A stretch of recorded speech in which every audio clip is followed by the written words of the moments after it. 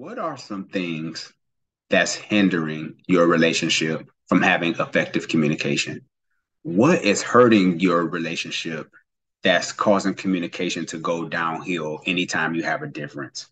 I want to talk about this on this segment of It's Scary to Remarry. I hope that you're the one,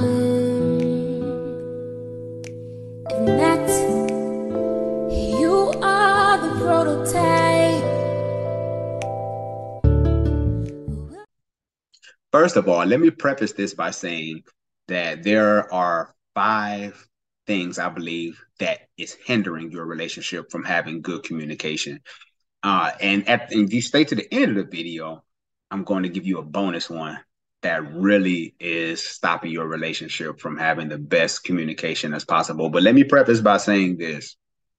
First of all, when approaching your spouse or your significant other about an issue you might have, something that you feel like needs to be addressed, take the time to ask them, are you available?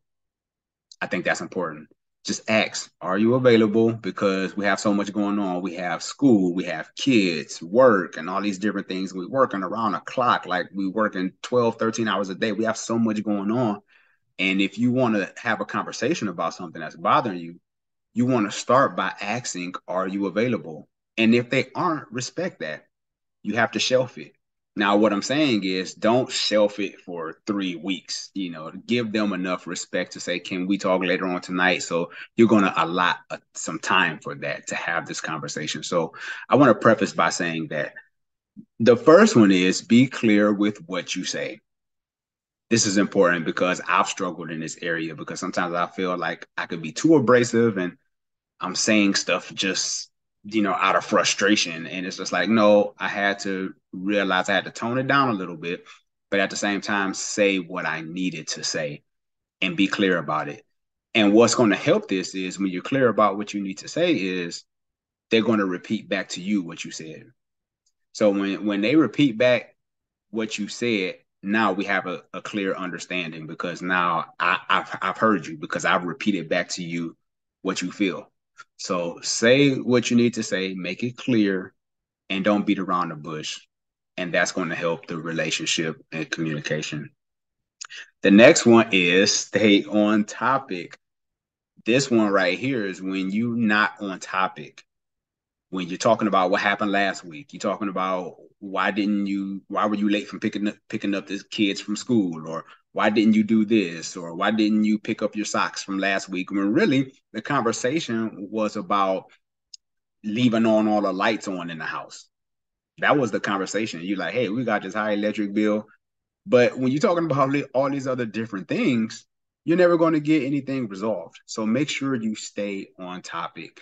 And I know it can be hard sometimes because a lot of times people like to be lawyers and they like to have their case and they ready and they want to talk about what happened last month and what happened last year because you keep doing the same thing over and over again. But let's stay on topic so that way we can have some resolve when we're having communication issues. The next one is don't interrupt and don't be defensive. Now, if your spouse or your significant other is talking to you about an issue, don't get defensive. And defensive is trying to cut them off. No, first of all, no, just allow them to have that time to talk so they can get out everything that they need to. And then you respond accordingly. But when you're cutting them off, you're not even listening to what they're saying. And then they're going to feel like they're not being heard. And then you're both going to go to bed mad because neither one of you felt like you made any progress. So instead of trying to be defensive, be more open to hearing what they have to say without judgment and being able to work on that. If it's an issue that needs to be fixed, fix it. But they got to be able to get everything out in order for them to feel like they were being heard. So don't interrupt or don't be defensive. The next one is tone. It's all about the approach. Remember, we talked about earlier how you want to talk about are you available? The tone is you come off as so aggressive, so mad, so angry. And again, they're going to feel like they're not being heard. They're going to feel like, you know, I'm just so mad at you because you keep saying the same thing over and over again about what I'm not doing. So tone, when you're coming to them, make sure that you're regulated, right? I want to talk because I'm gonna talk about that as well. Make sure that you regulate it. And if you are frustrated about something, you don't have to be punching holes in walls and throwing stuff around. You don't have to. The tone is going to help you in this process. The next one, number 5, is, are you regulated? I know this sounds, you wondering like, what does got to do with anything? But are you sleepy? Did you eat? Like, are you on an empty stomach, or you only operated on 4 hours of sleep? And now they want to have this conversation that's really bothering them. But you might have not had those things in place. So it's going to automatically mess up the conversation that you have, because you're going to mess around and say something that you didn't mean to say, or it's going to get to a place where y'all arguing because you haven't ate or you haven't gotten enough rest. And if you're able to recognize these things, if you did have a fallout and the communication was bad that day, you can come back to them and be like, I was hungry, I didn't eat all day, or I only slept 3 or 4 hours last night and we got into this argument. You're able to recognize those things. So when you're doing that, now it kind of brings everything, it makes it a little more settled now. Now you're able to really have that conversation because you recognize where you were wrong at. You like, look, I wasn't regulated at all, or I was thinking about something else instead of being focused on what we should be talking about. So are you regulated? So those are the 5 I want to talk about that we just addressed.